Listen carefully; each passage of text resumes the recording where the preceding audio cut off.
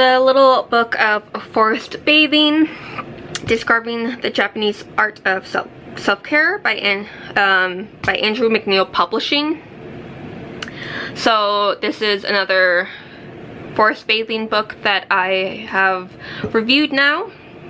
So you get an introduction, forest bathing for positive mental health, forest bathing for positive physical health, the spiritual practice of forest bathing, and how to practice forest bathing. So you get those few different sections.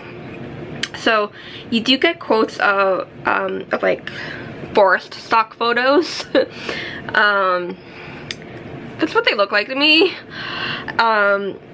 Or like they're blank with like some sort of illustration image.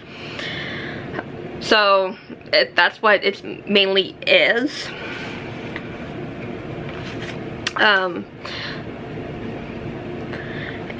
But there are some facts along with like a stock image or like blank page, like with something like around it. So you get some facts or like some tips.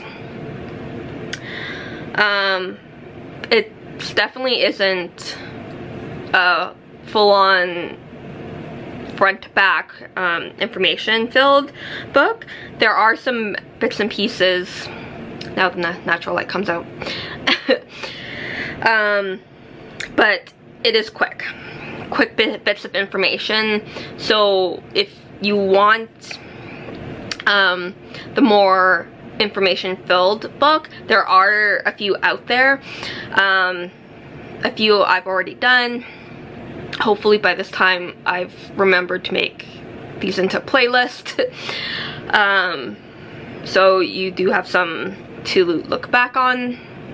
A lot of quick quotes and inspirational, motivational kind of lines.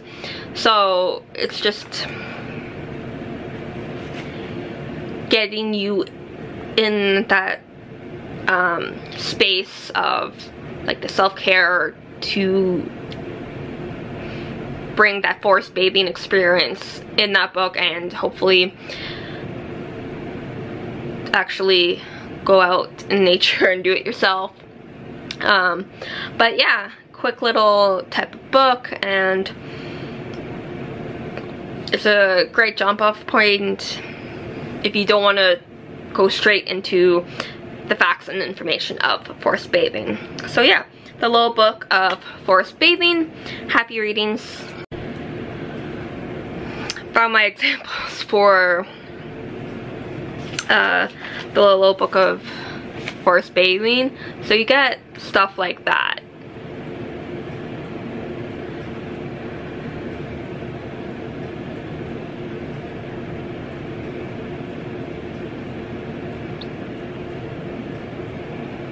So like this is like the information, very quick.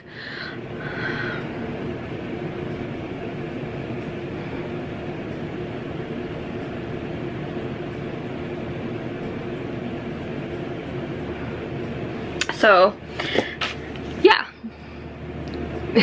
Thank you.